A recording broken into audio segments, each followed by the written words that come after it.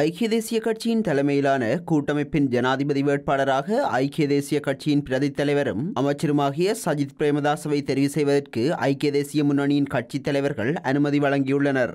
ஐக்கிய தேசிய கட்சியின் தலைவர் ரணில் விக்ரமசிங்க தலைமையில் அலரி மாளிகையில் இன்று இரவு நடைபெற்ற கூட்டத்தில் இந்த தீர்மானம் அறிவிக்கப்பட்டுள்ளது.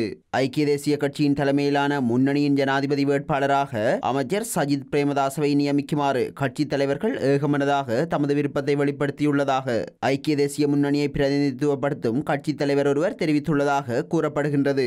ஐக்கிய தேசிய கட்சியின் அரசியலமைப்புக்கேற்ப எதிர்வரும் ஜனாதிபதி வேட்பாளரை தீர்மானிக்குமாறும் கூட்டணியில் உள்ள கட்சித் தலைவர்கள் கேட்டுள்ளதாகவும் அவர் குறிப்பிட்டுள்ளார். ஐக்கிய தேசிய கட்சியின் மத்திய செயற்குழு கூட்டம் நாளை பிரதமர் ரணில் விக்ரமசிங்க தலைமையில் நடைபெறவுள்ளமை குறிப்பிடத்தக்கது.